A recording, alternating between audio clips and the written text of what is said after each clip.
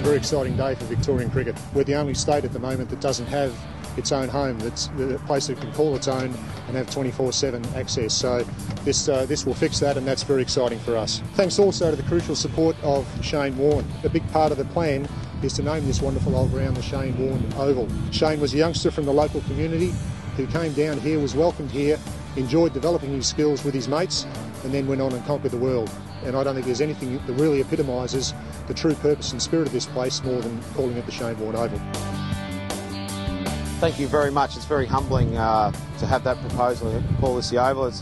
I came down here as a 15-year-old to St Kilda Cricket Club and played in the fourths and the thirds, and slowly worked my way up for a couple of years. So for all the young Victorian cricketers to have a facility they can call home is very important. As Tony said, there's not one.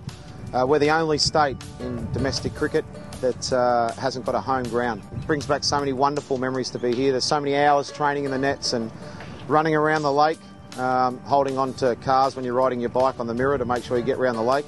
You know, playing cricket here as a kid as well. There's so much history in this ground, and to maybe one day have it as the Shane Warne Oval is very, very humbling. And it's going to be quite hard to tell my kids where we're going today. Oh, we're going down the Shane Warne Oval. Isn't that you, Dad?